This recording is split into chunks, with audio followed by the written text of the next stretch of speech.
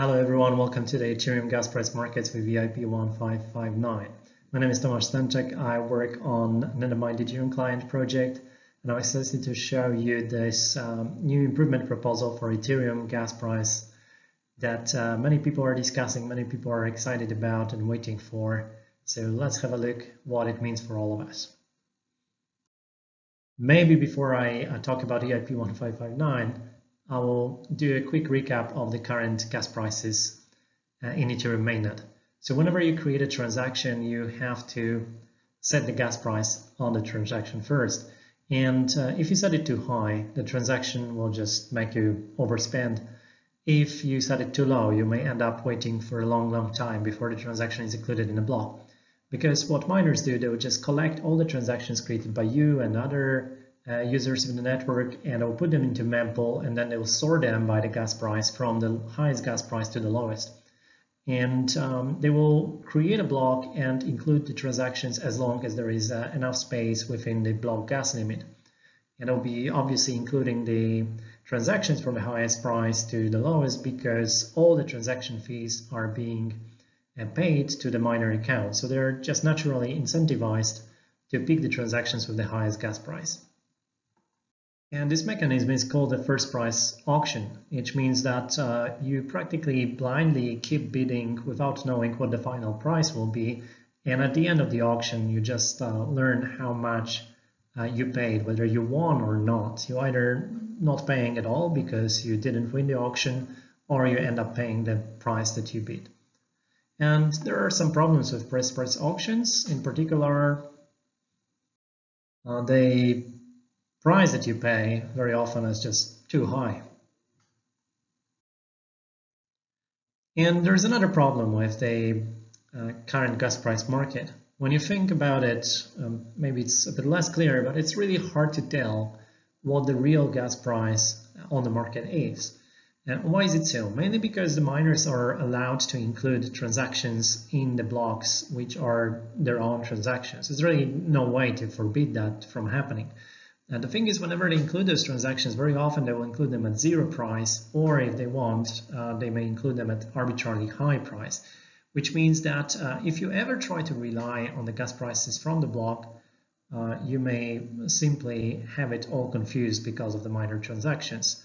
And whoever tries to set the gas prices for the transactions they create very often will choose some kind of average from the previous blocks, which again might be distorted by the transactions from the miners. And since the transactions that they create, the signers of the transactions are not priced properly, everyone else is misled by those hints from others, and everyone is either overbidding or bidding not enough, making those mistakes, and hence we simply cannot tell what the real gas price on the market is. So here comes the EIP-1559, and it tries to solve the problem by introducing a set of parameters. Probably the most important one is the base fee that's added to the block header. This is something that fluctuates between blocks and is calculated by protocol. And apart from base fee, which is a minimum gas price that has to be paid for all the transactions that are included in block, we have a gas premium, which signers of the transactions add to the transactions themselves. So they work very similar to what the current gas prices do. So they work as a tip to the miners. So if the more you pay as gas premium, the more likely the miner will prefer your transaction over others. And then there is also fee cap. So this is the second part of the current gas price model, which is limiting how much you will pay for the transaction. So fee cap just says whenever base fee plus gas premium is above the fee cap, I'm not really approving to pay that much. So I'm just not approving that base fee. And even if you don't set gas premium, then if the base fee is above your fee cap, you will just not accept the transaction to be included in a given block, and you'll wait for the better times. The block gas limit itself remains voted on by the miners. However, we changed slightly that meaning of the vote. So we no longer vote about the absolute limit of the block. We vote for the target. And the target means that we can create blocks that are up to 2 times the size of the target.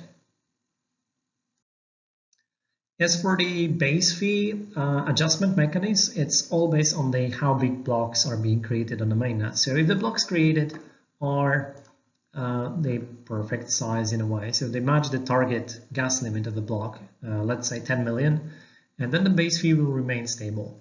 If the blocks created are bigger, up to 2 times bigger, then the base fee will be rising. It means that we actually want less people to post transactions and less transactions to be included in blocks. So we just raise the base fee until we get to the desired block gas limit again. And if the blocks are created on the network which are empty or simply below the target, then the base fee will fall, and it will encourage more users to post transactions now because there is some extra capacity. We are below the target. We want the blocks to be bigger. One important property of EIP-1559, which many people are excited about, is that we're burning the transaction fees. So what is defined by base fee will be burned, will not go to the miner. And that's super important from the perspective of what I mentioned before, which is preventing the ability of the miners to manipulate the base fee price, the gas price. So they no longer can post any transaction with any gas price they want because the fee will simply not go back to them. It will be burned and it would be at severe loss. This burning is exciting people because it's simply meaning that there will be less inflationary pressure on Ethereum. Less Ethereum would be created net of rewards because some of the Ether will be burned as part of the transaction execution. As for the fees themselves, let's analyze a few scenarios. When, for example, fee cap is greater than base fee plus premium, what happens then? So fee cap practically has no meaning in such a situation. You simply say that as a signer of transaction, you find to tip miner a bit and that you'll pay whatever base fee the header has. And in such situation, you see that transaction is paying everything is paid by signer, premium and base fee, but majority of that value will be burned, and just the tip and the premium will be paid to the miner. I'm saying majority, but really the base fee can be really low and your premium can be very high. So in such situation, miner would still earn majority of the fee and only some part of it would be burned. But it really depends on how busy the blocks will be created. In the cases when the blocks are more or less empty, you won't have that much of the burning because the base fee will be very low.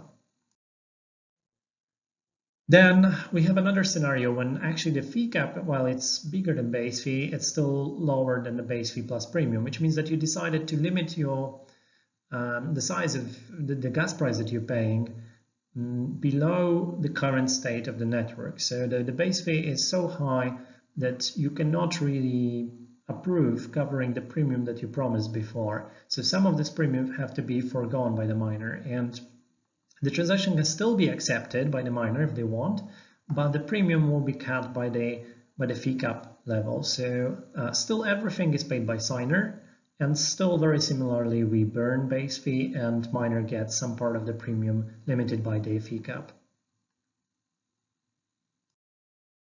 And the last scenario really is very interesting. Actually, it's a subsidized transaction. So you set the fee cap so low that it's below the current base fee on the market, which means that if the miners decide to include your transaction, they can still do that, but it will have to cover the remaining fee that you didn't cover. So you say like, okay, the base fee is 10 GUI and my fee cap was 9 GUI. So the miner says, that's all right, I'll subsidize the remaining 1 GUI for you, and everything will get burned, which means that the part that miner paid was burned, they subsidized it, they lost it. And we can try an example calculation of EIP-1559. So let's say the target gas used for a block voted by miners is 10 million, which means that the gas limit really on the block can be up to 2 times bigger than that, the target.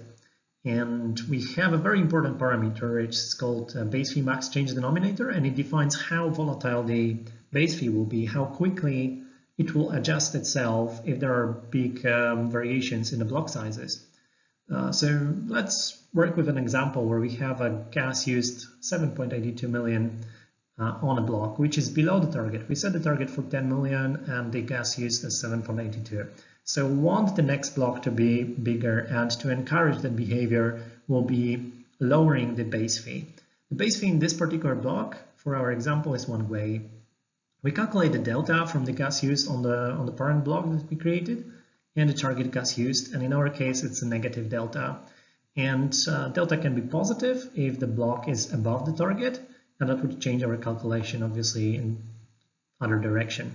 And the base fee that we calculate is a parent base fee plus the part of the parent base fee that is multiplied by, first of all, the delta, so the difference, and the ratio of the delta to the target, and then limited by this base fee max change denominator. So we just limit how quickly we move towards the target. And here, as an example, we have 0.97 GUI gas price calculated for base fee. And we can have an example of the calculation with full blocks happening on the network. So whenever a full block is happening, our delta calculation will be really equal to target gas used. And in such cases, we'll be using the entire parent base fee in the second part of our equation, and we'll be moving by the denominator at every single block. So 1/8 of the parent base fee change every single time. So we see here after 8 blocks, we reach the level of 2.28 GUI, starting with 1 GUI. Let's see the opposite scenario. So the blocks created are empty. The delta in such case will be negative. Negative at the level of target gas use, which makes the second part of the equation just -1 multiplied by the max denominator, so the max move, max adjustment. And again, we'll see after 8 blocks, we reach the 0.34 GUI, so it's around 60% below the starting point of 1 GUI. Now we see the last possible scenario that is interesting to look at. The blocks are actually at the desired size. So all the blocks are created, as in our case, at 10 million. And it means that practically we don't want to change anything. So the base will be stable, will not move. Every single block will be at 1 GUI.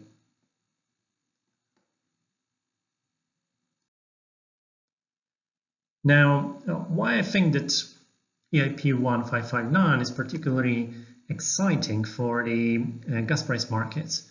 So most important thing for me is that the base fee will be observable on chain. So something that you really don't have access to at the moment from the perspective of the virtual machine will be available for any smart contracts. And we started working on a product that is creating some kind of hedging scenarios that are based on the observable base fee. So you can take into account the gas price that can no longer be manipulated by the miners. So in the past, if you would like to post information about the gas price to the smart contract, it might have been just totally manipulated. If you build any product on chain that would try to react to the gas prices, anyone would be able to trade against it and manipulate the market if they were, any miner would be able to manipulate the behavior of that smart contract. This is no longer possible, and this is super exciting. So obviously, just the basic goal of the introduction of EIP-1559 happens as well. So we should see much less volatility of gas prices, much more predictability. People will be able to know what exactly the direction of the gas prices is recently, and use the wallets, adjusted wallets UIs to have a bit more of a more likely have their transactions included around the actual gas price as it is on the market. Thank you so much for listening, for staying with me, and there are plenty of links available online that can give you much more details about EIP-1559, so have a look at the IP itself, about the discussion around the inefficiency of first price auctions, the Controls here is a behavior of the systems, as we would like to have a system that auto-adjusts the gas price. Look at Ethereum Magicians and research for all the discussions happening there around EIP-1559. Look at the previous implementers calls where multiple ideas were discussed, discarded, or actually accepted into EIP. Fantastic simulations from some of the teams that are analyzing the behavior of the miners and market participants in different scenarios. Also some alternative solutions like gas escalator. And if you're interested in any links for the images used, they are here. Thank you so much. Thank you.